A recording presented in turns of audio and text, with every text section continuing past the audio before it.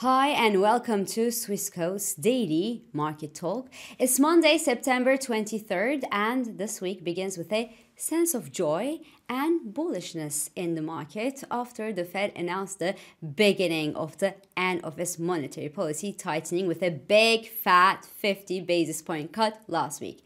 Then China also cut its reverse repo rate this Monday to boost liquidity in the financial system. So appetite is strong and risky assets are in demand.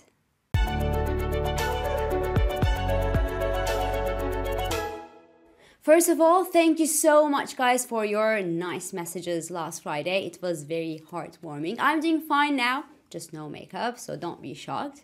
So as I was saying, last week marked the beginning of the end of the Fed's tightening cycle, which was one of the most aggressive tightening cycles of the central bank's modern history, mind you, and well, the only real tightening cycle that we really saw in the past 2 decades, because I'm not really counting the mini attempt to tighten that we saw just before the COVID pandemic. And well, the Federal Reserve started cutting its interest rates by 50 basis points, as you know, a bold decision that raised many questions out there across investment communities regarding the necessity of coming up with such a jumbo size cut while the US economy, although slowing, well, hasn't necessarily given signs of plunging toward a recession.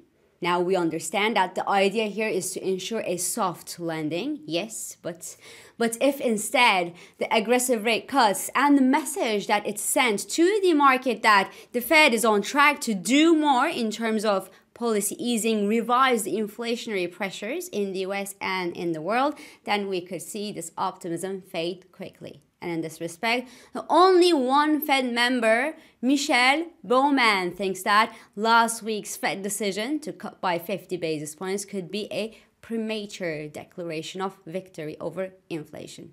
The rest of the ladies and gentlemen at the Fed, well, they think that this was the right thing to do. So all eyes remain on the economic data. So this week, the US will be revealing its latest PMI figures, the third estimate of its second quarter GDP growth, and the core PC index.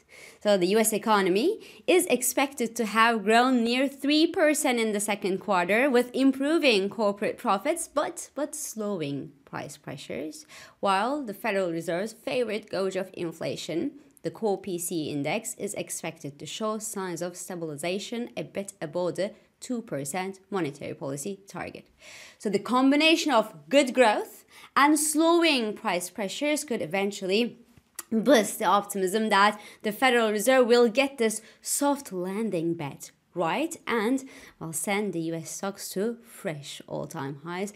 A stronger than expected figure, on the other hand, could maybe, but just maybe, revive concerns that inflation in the US could come back very rapidly. But the good news here is that it will take at least a few months before, well, the Federal Reserve's policy loosening decision affects the inflation data. And, well, the fact that the Federal Reserve has started loosening its monetary policy and cutting the interest rates will temper the negative surprises, as investors will keep hope that a softer financial conditions in the US and in the world will prevent bad news in terms of growth from getting worse. Because, well, obviously not all news out there are good news, mind you. FedEx, for example, which is considered as a gauge of the economic health, well, it plunged 15% on Friday after reporting a bigger than expected drop in its second quarter earnings and after lowering its full year revenue forecast. But that news somehow came to, well, confirm that the Fed is maybe, but just maybe, not wrong taking an early action to, well, prevent the economic slowdown from getting worse. The time will tell, but it looks like we might be entering a sweet spot, a sweet period with the Fed loosening before, well, the bill comes in. Plus, the dollar yen is also giving signs of a rebound these days after the Bank of Japan refrained from hiking its own interest rates last week in Japan. Therefore, it looks like it's quite safe to think that the equity rally has room to extend. So the S&P 500 closed last week a touch below an all-time high level and above the 5,700 500 level for the very first time. Now, many bulls eye the 6,000 mark for the year end, and the 6,000 mark is just 5% away.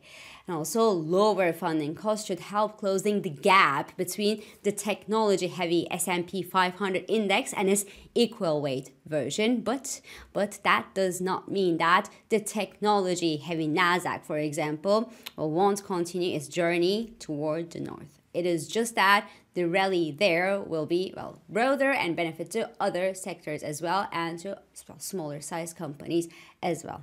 This is the expectation of the moment.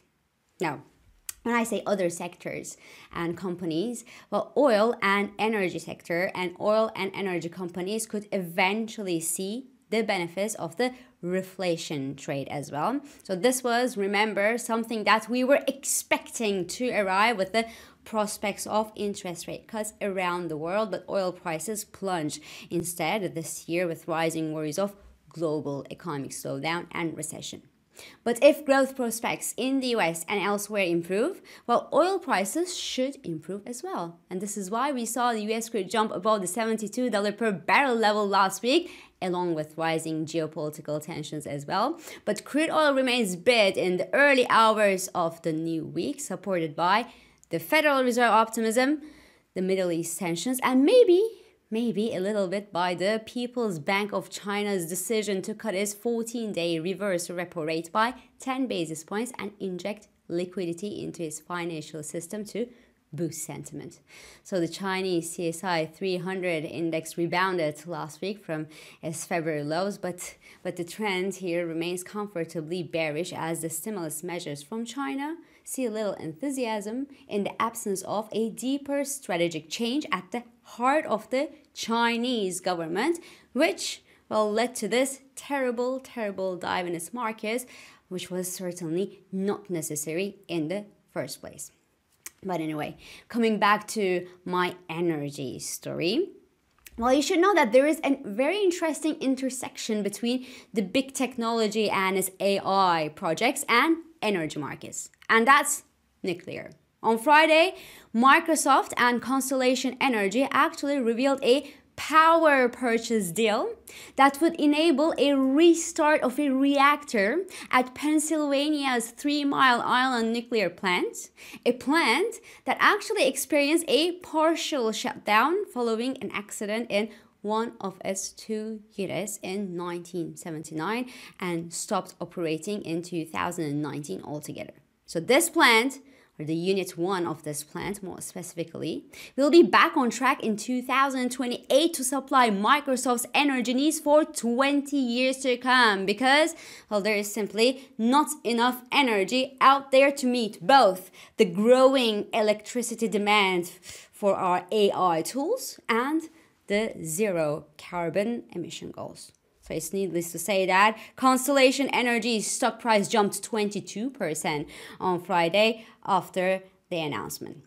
Now, zooming out, uranium ETFs are also an interesting part of the AI play, so you should also maybe keep an eye on that space for your AI portfolios. Anyway, enough of the nuclear talk. This week, besides the US growth and inflation data, investors will keep an eye on rate decisions from the Reserve Bank of Australia and the Swiss National Bank. So the RBA is expected to keep its rates unchanged at this week's monetary policy meeting, while the Swiss National Bank is seen cutting by another 25 basis points this week. Elsewhere, some major Eurozone countries will be revealing their latest CPI updates on Friday that could eventually hint at further cool down in European inflation, boost the European Central Bank dose, and prevent the Eurodollar from drilling above the 112 psychological resistance. So this is all for this Monday. I'm İpek Özkardeşkaya, and thank you for joining me, and thank you for all your beautiful and supportive comments. I hope this episode of Market Talk has been helpful and it has been insightful to you. So please do not hesitate to leave your comments, your reactions, and your questions below as usual. Follow us on Instagram, on X, and on LinkedIn for regular market updates. Subscribe to our YouTube channel for daily market comments. And please don't forget to hit the like button on these videos to let us know that you enjoy them. So I will meet you again tomorrow. And until then, good day trading.